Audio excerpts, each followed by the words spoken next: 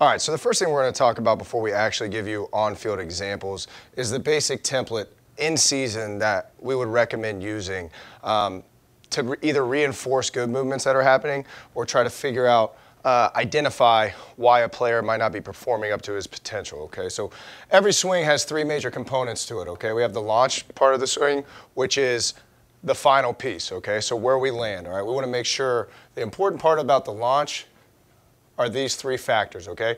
First of all, you want to make sure they're in a good position, all right? Are they in a position where they can explode where they want? Is there balance?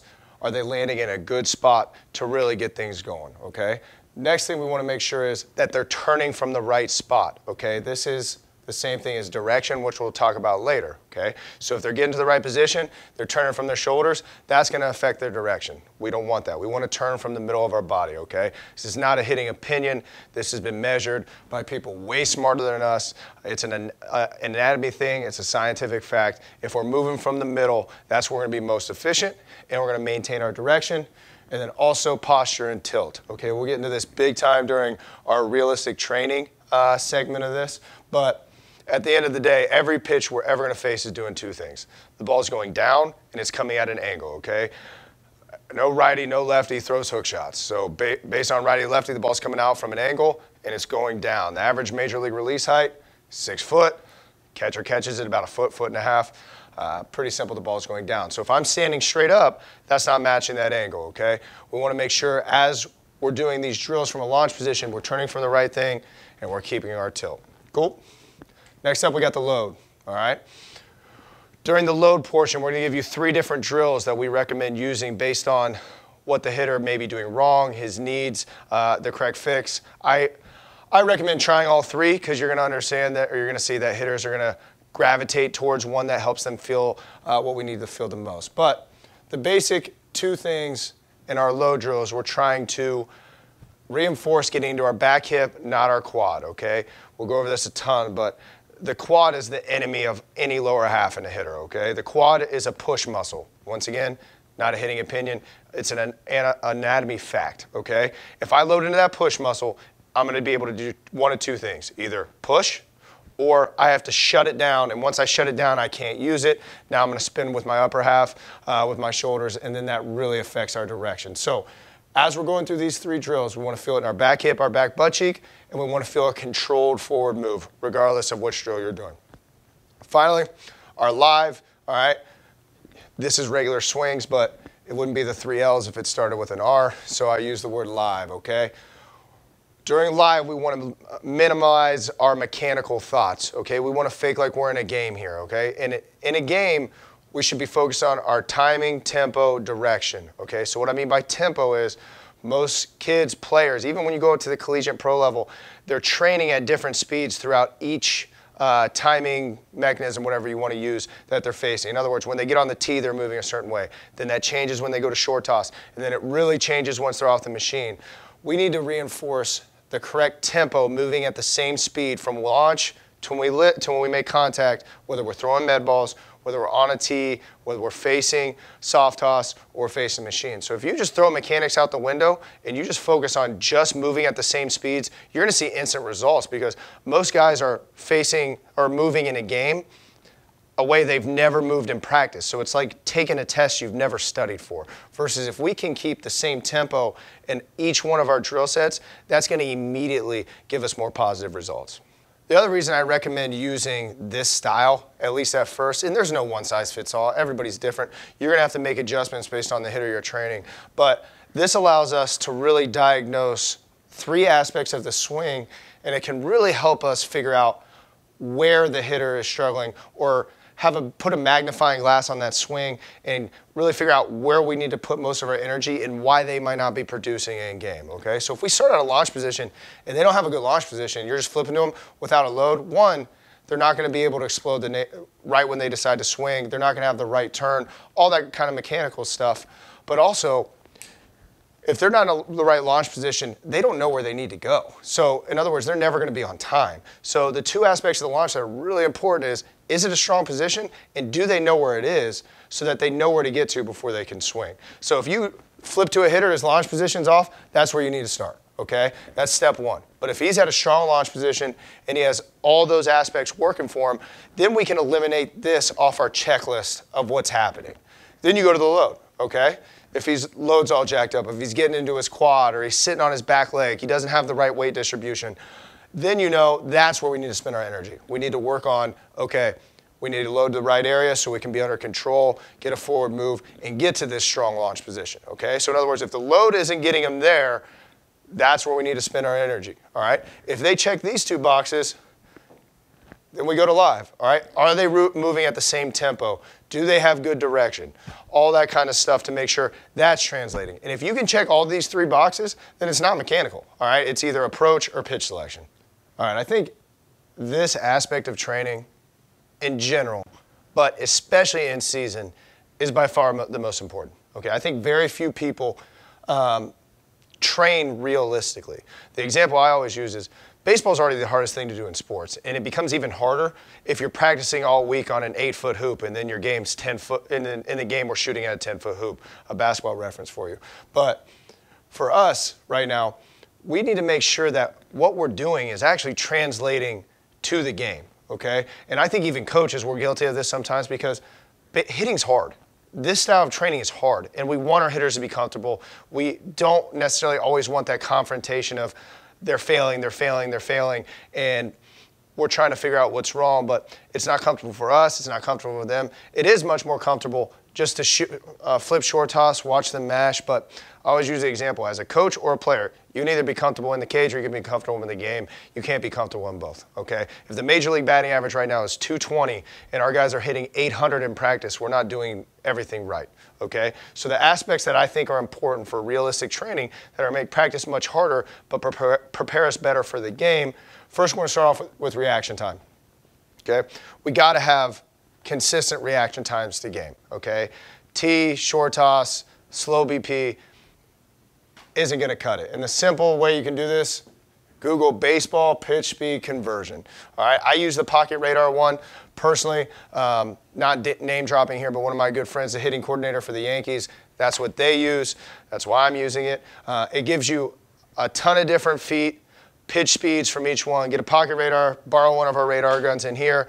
Make sure that you're hitting at realistic pitch speeds, okay? Because if not, you could be thinking you're fixing your swing, you're hitting line drives, but if it's not off a realistic reaction time, you actually are probably reinforcing bad movement patterns, okay? To go along with that, the next thing I want to talk about is realistic spin rate and angles, okay? Almost none of us do this, all right? And I've been guilty of this in the past too, but if you're hitting off the machine especially, okay, you can really jack up a hitter's swing if it's not, you don't have the right parameters set up from a distance standpoint and an angle standpoint. I see guys all the time with our little machine going back to the cage, all right? So now you're shooting a ball from 4 feet that's ending at a foot target, 2-foot target.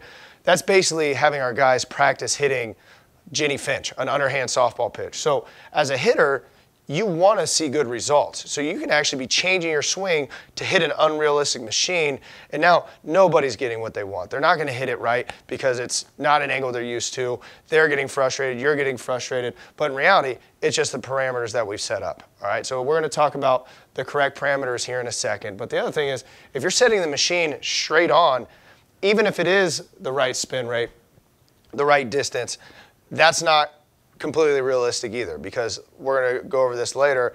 No pitch ever is going straight, all right? No one throws hook shots, so they're coming at an angle, all right? So we're going to show you exactly how we set it up to make sure that we have the most realistic parameters around our machine work as possible, okay? So we've used TrackMan, Rapsodo to measure the spin rate. It's never going to be exactly what they're going to face in the game, but we're going to show you the way that we've gotten closest to make it most realistic, okay? And then from just an overall standpoint, okay, like any drill, we need to make sure that we're reinforcing the right bat path, okay?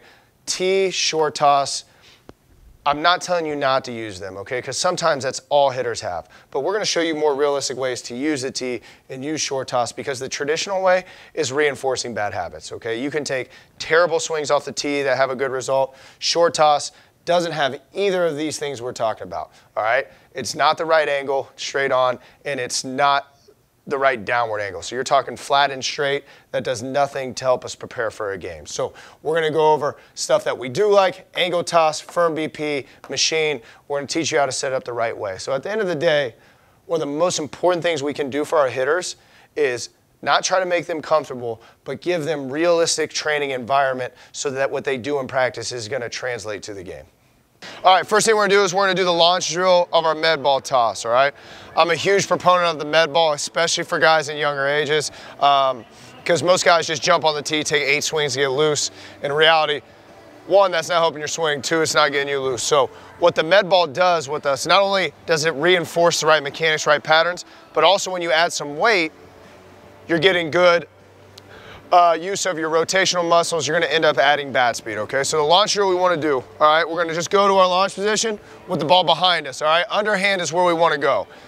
If we get up here, they start using too much of their shoulders, so we're gonna go underhand. Now the 2 big proponents of any launch drill, especially when we're throwing the med ball, is the cues are, we wanna keep our head still, maintain our posture, and we wanna turn from the middle. We wanna use the middle of our body.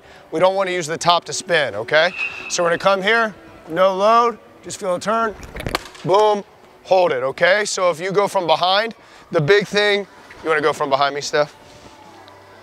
When you're watching from behind, the big thing you wanna make sure is, and it goes hand in hand, when they turn from the middle, they're gonna be able to keep that posture in this natural tilt, all right?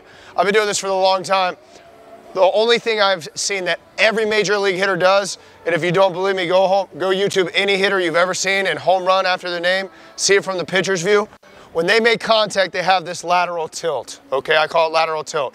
And the simple explanation is every pitch we ever face has 2 things in common, whether you're 9 or in the big leagues. The ball's going down at an angle, okay? The ball will never be going up. No one throws hook shots. So if I'm standing straight up and using my shoulders, now I'm not matching the angle of the pitch. So when you're watching from that angle, you want to pay attention to their tilt and what they're using, okay? So from this angle, if you start seeing this, that's no bueno, all right?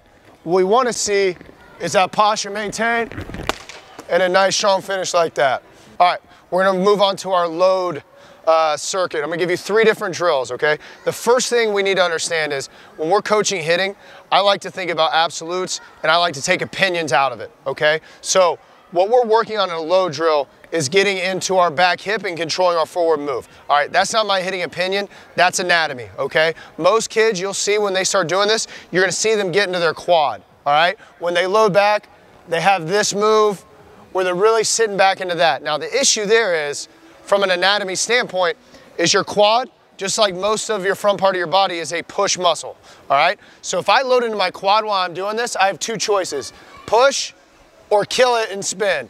Neither of those are what we want. So all these drills are designed to get in our back hip, our glute, and if you Google the definition of glute, it is literally made to rotate our back hip. So we want to feel everything in the back, and what these drills are designed. I'm gonna give you 3 different drills for 3 different common issues I see.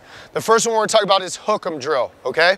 You're gonna take your front foot, put it over your back foot, so they can preset that feeling in their back hip, back butt cheek, all right? This is for your guy that either has trouble feeling in his back hip or has potential to sit on his back leg, that can't really get that nice forward move. So what we're gonna feel here is, come here, and everything from the launch drills apply. We're still turning from the middle, keeping our posture, but now we're adding in the feeling of a controlled forward move. So I'm gonna be here, control, control, let it eat. Cool? So that's drill number 1. Next drill, step back drill. And I'm sure these are drills we all use on a regular basis, but just gonna go into them a little bit deeper, okay? So the step back drill, we're actually gonna take a step back and feel that into your back butt cheek. This is for the guy that either has trouble leaking to the front side or needs to feel some sort of backward movement. Needs to feel like he's going back before he goes forward. A lot of guys can just go forward, but some guys need to feel like they're going back, or like I said, the guy that ends up on his front foot. So what we're gonna feel here is, as we swing back, we're gonna step back. Now be careful when you're coaching, we don't want the weight to sway, all right? Because then we end up having to go back, forward, then turn at the right time versus keeping that knee inside that back foot and getting into a nice coil position. So it'll look like this, step back, let it eat with good posture, okay? So far we got the hook 'em, the step back, all right? The last one is an extreme open drill. This is for the guy that has trouble feeling that internal rotation of our hips, okay? And once again, we want to talk in absolutes, all right? This is measured, it's not my opinion. Every major league in the world internally rotates their hips as they move forward, okay? You'll never see a guy hit like this, so we need to be able to feel that internal rotation get into our glute, okay? So we're gonna start open big time, because now this kind of just forces the envelope, or it forces them to do exactly what we want. So when I start like this, I have to feel that internal rotation. So I'm gonna start here, get into that back hip, let it eat. Those are the load series, boys. Now we're gonna move on to the live portion, okay? You could say regular, but then it would mess up the 3 L's. That's the only reason I said live. Launch, load, live, okay? Now, in our regular swing, especially when we're in season, okay, we wanna think about very little mechanically and try to turn this into a game style thought, okay? So one of the biggest issues I see with young hitters especially is they have a different tempo, how they move from med ball, tee, short toss, machine. It usually speeds up at all phases.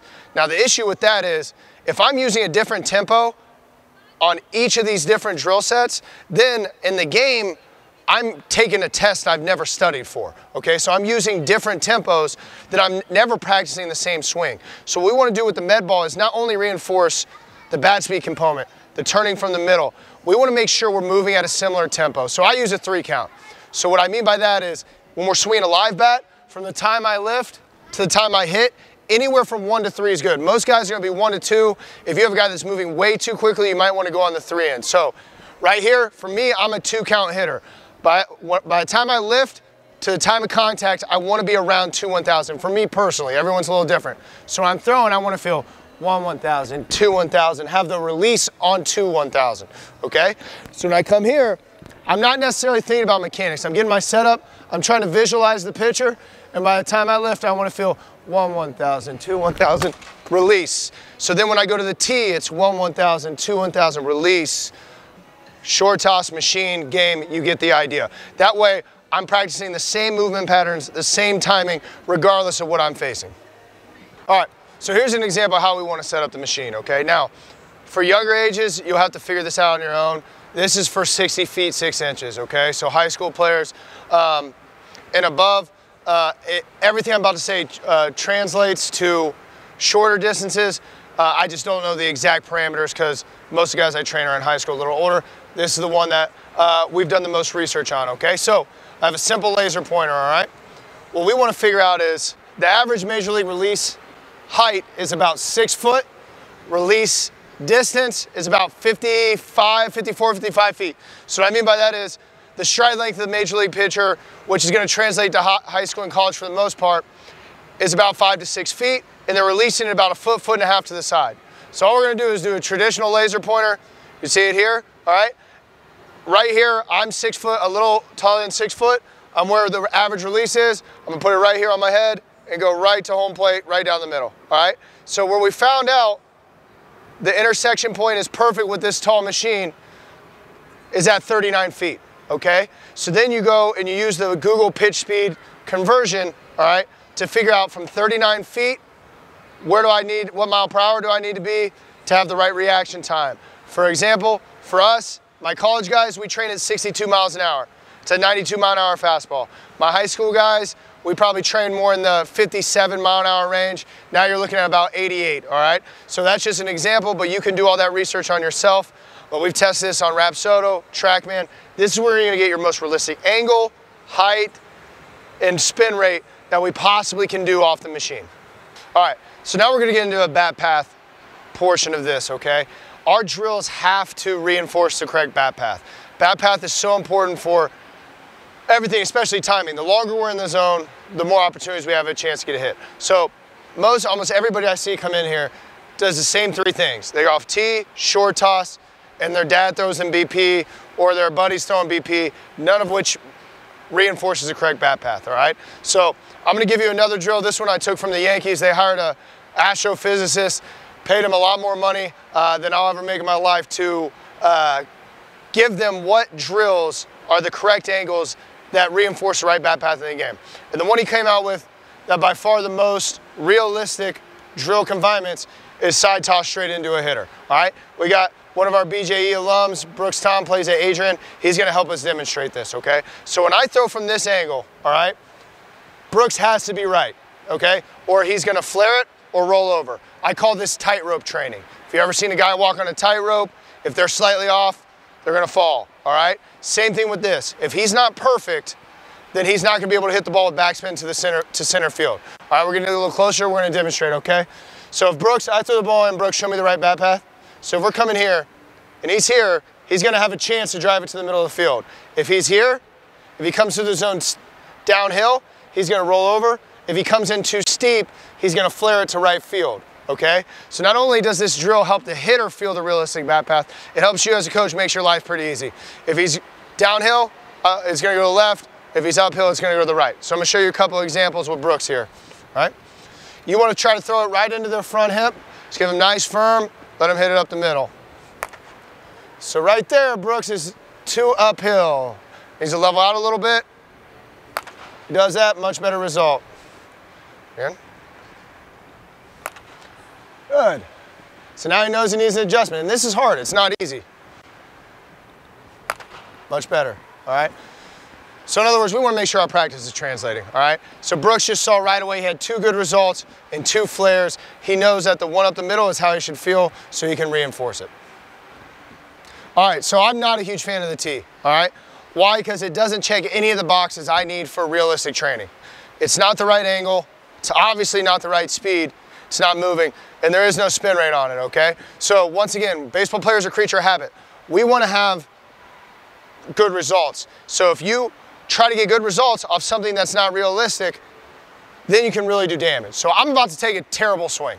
This is why the tee can be deceiving. I'm literally just gonna go like this. I'm just gonna spin as fast as I can, all right? But if I set up the right way, I'm gonna get a good result. If I just come in here like this, all I'm gonna do is spin.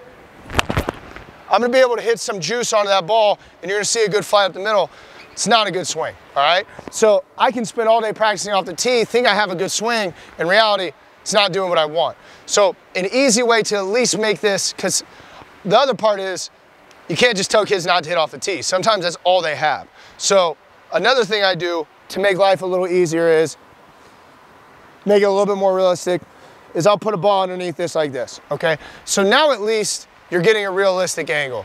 So now when I throw a regular ball on the tee, now we at least have one of the components we need from realistic training. We have the right angle, all right? It's not the reaction time, it's not the right spin, but it's the right angle. So it's gonna force me to get here, feel the right path to get up through the baseball, and it's gonna at least let me know that my swing is traveling on the right angle to the baseball.